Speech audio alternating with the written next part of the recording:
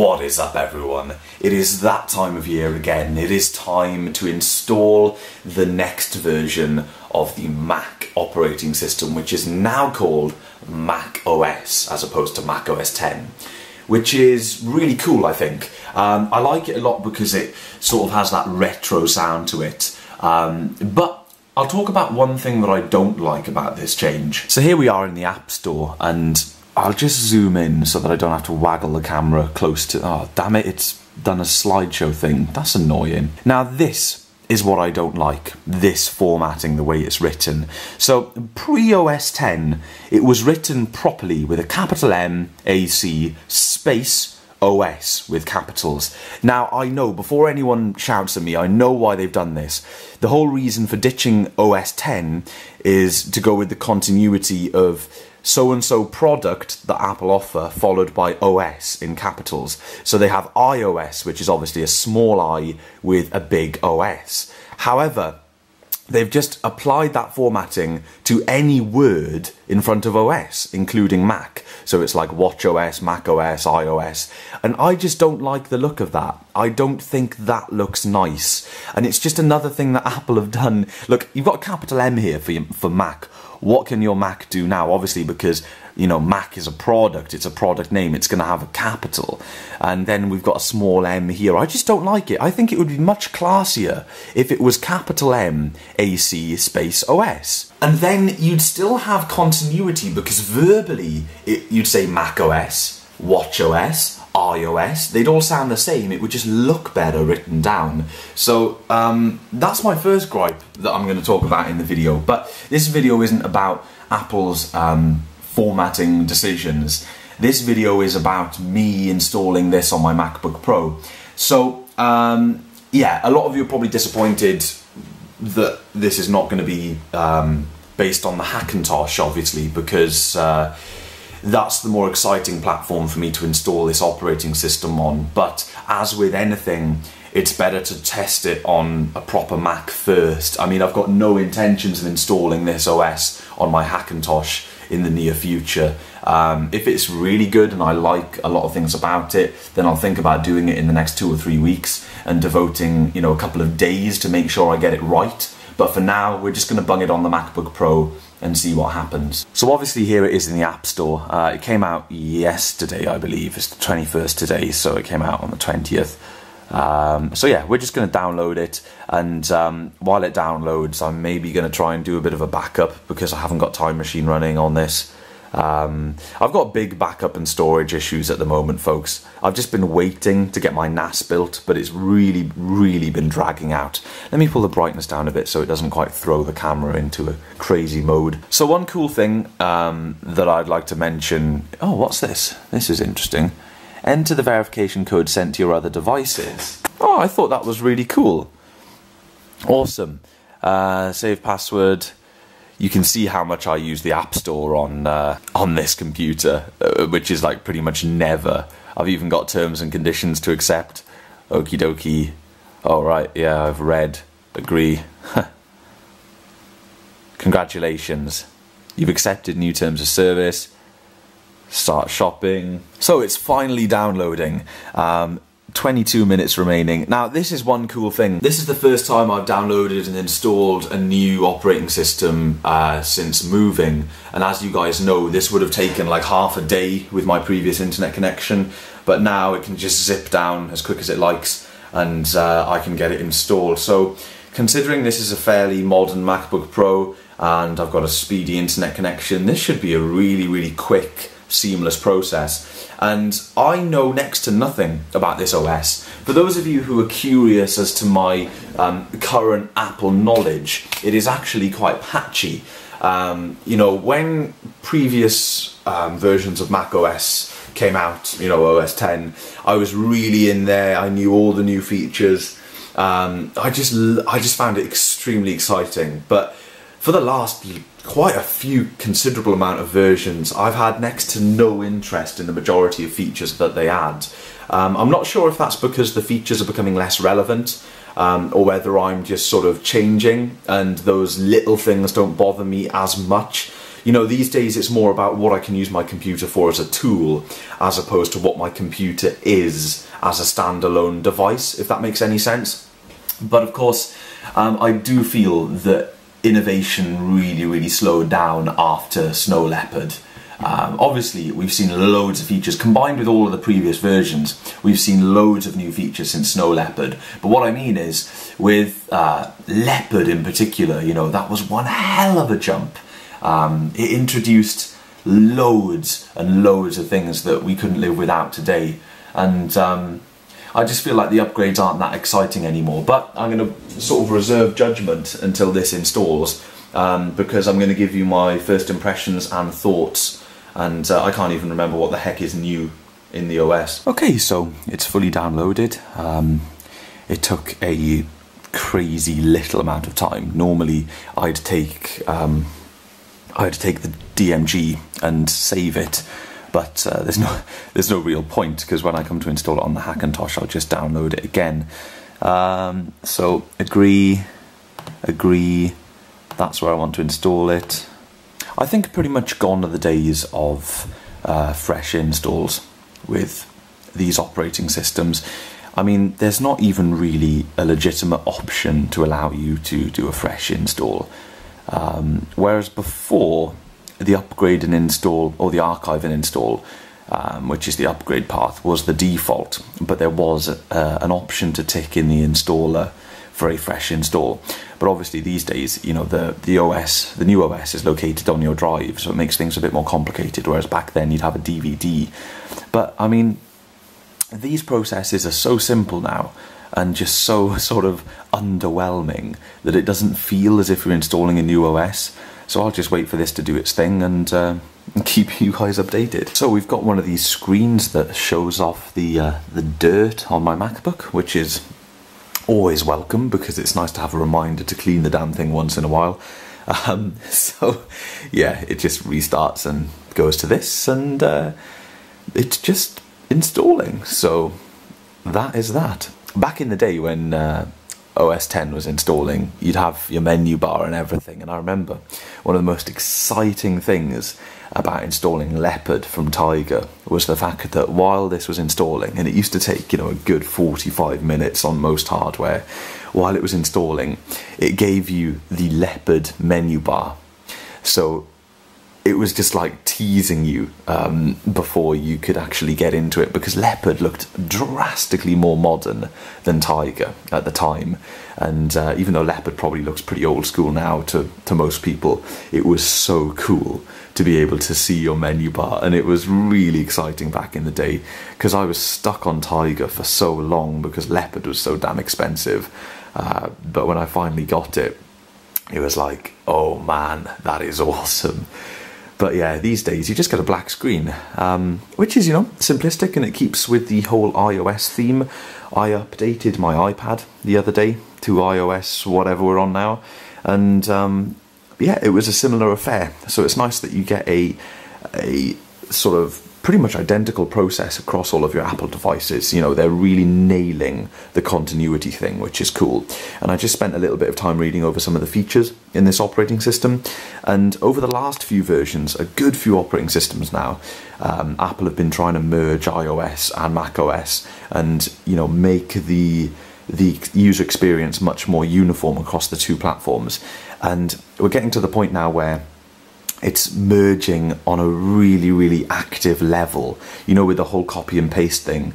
That is a really heavy integration, which is so cool, and Apple Pay and things like that. So yeah, let's before I talk about the operating system, let's wait until it's installed. So all of a sudden, after turning around, I noticed that I was back at my login screen. So let's log in and see what the heck happens. Okay, here we go. Time to find out if anything broke. It needs my Apple ID. Terms and conditions again. Agree. iCloud. Okay, first new feature that we see here. Enable Siri. Why the heck not? Enable Siri on this Mac. Continue. Setting up your Mac. And that looks like we are there. Okay, let's quit out of a few of these things that have popped up. So just triple confirming, of course, the upgrade worked, macOS Sierra. And there's the new picture, which looks very nice. And for anyone that cares, there is the info about my MacBook Pro. It's a late 2013 2GHz i7, nice machine, still does really well. So yeah, here we are in the new OS. I thought there was a Siri icon in the top corner there. How do you activate Siri then? Let's have a look. Hold Options space, apparently. So let's see what it does. Siri, can you tell me some new features about macOS Sierra? Apple.com should be able to answer that question and more.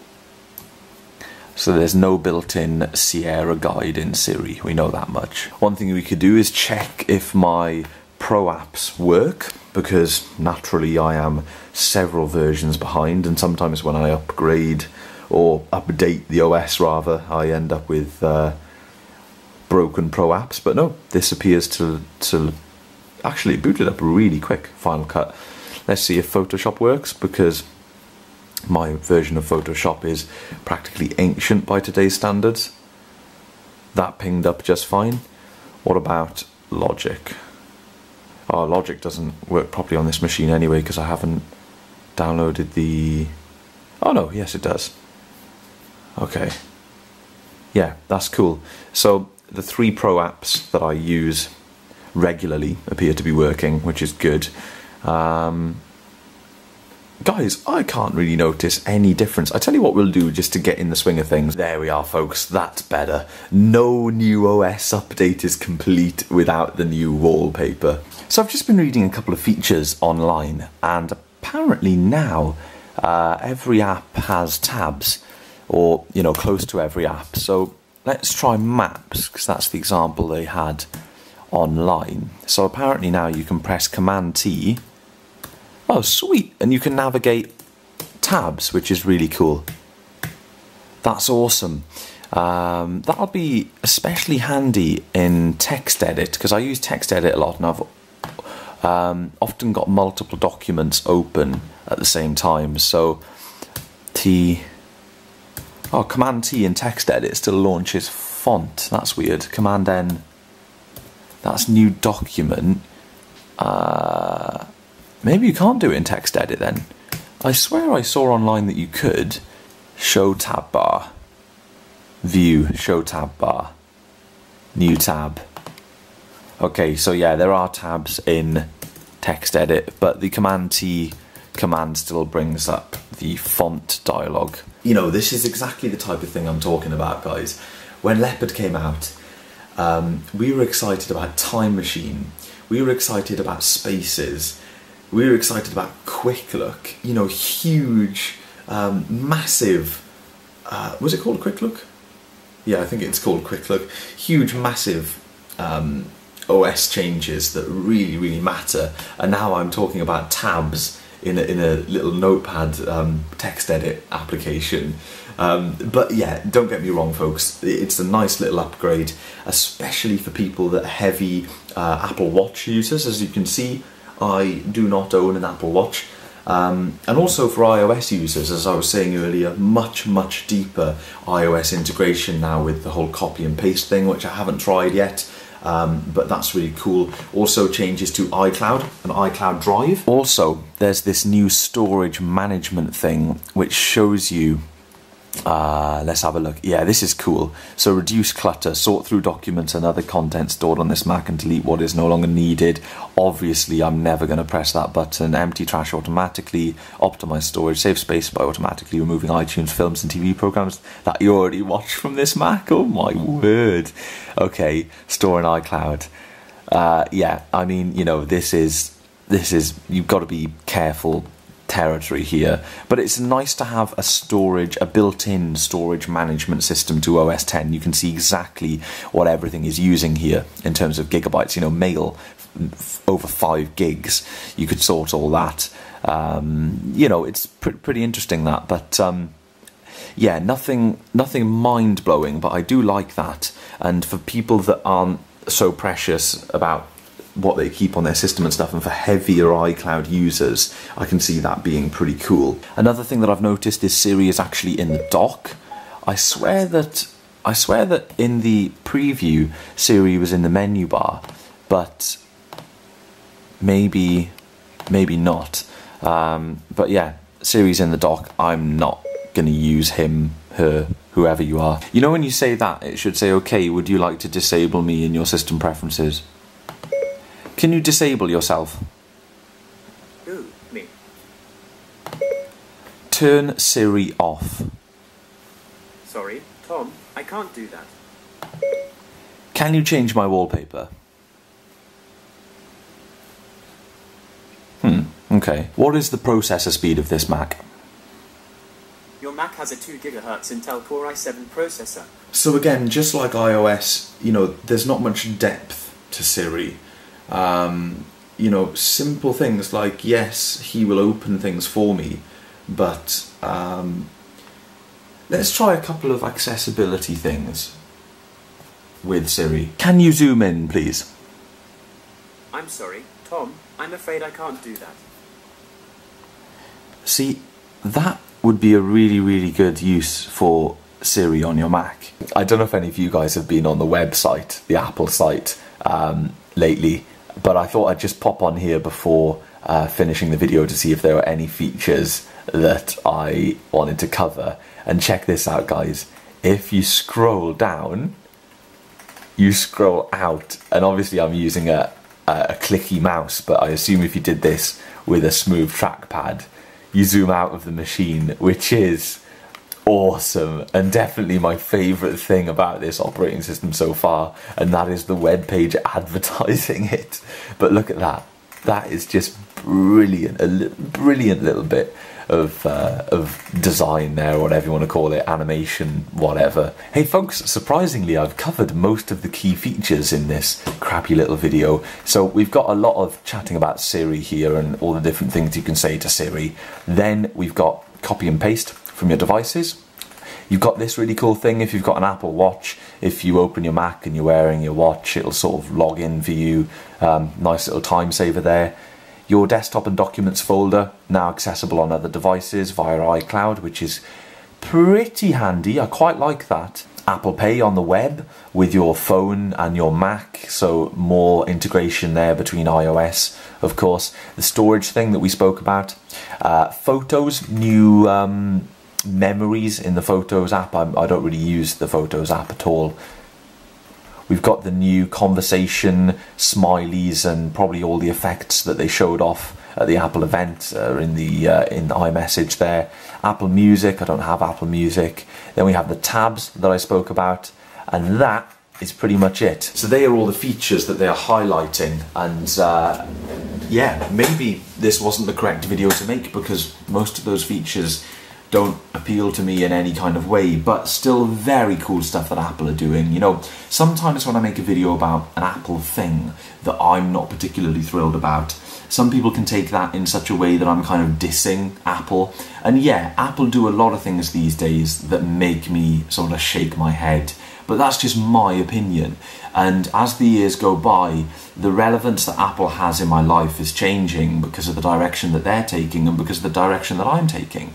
I use their computers because I think they're fantastic, and you know, but that doesn't mean that the things that I don't use I think are crap. It doesn't mean that, you know, all this integration and Apple ecosystem and all the things that you can do with your iPad and iPhone and Mac all together and stuff. It's very powerful stuff. It's really cool stuff that works incredibly well for the people that want to use it.